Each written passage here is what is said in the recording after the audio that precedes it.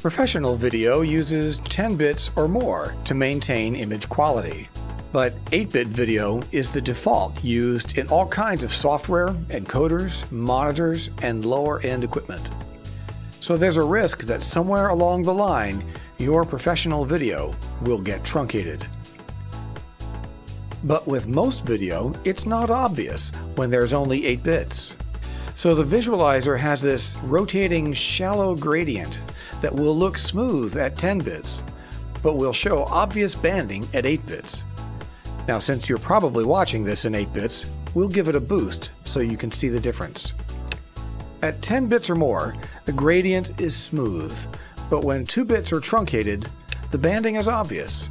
10 bits, 8 bits, 10 bits, 8 bits.